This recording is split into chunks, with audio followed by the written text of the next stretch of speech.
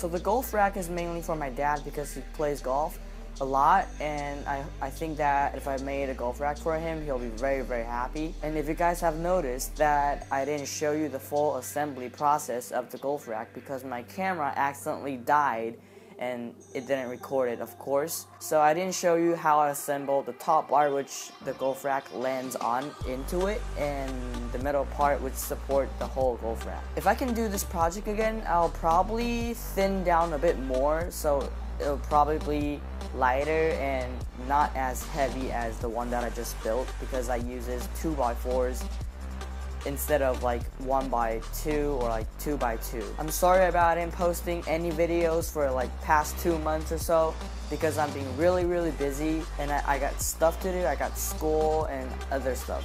So I hope I can do more videos like this, like project videos, homemade machines, like this sander that I made like last year or something. But the good news is that I'm going to be making a new video that is about homemade table saw that I'm going to make. It's a part 3 or 4 video. I'm not sure how many parts that I'm going to make, but stay tuned for that. So hit the subscribe button if you haven't do so. And if you're interested in my other project videos, although it's not much in the meantime, I'll be posting a lot more in the future, but you can check it out right here if you're interested in my other project videos.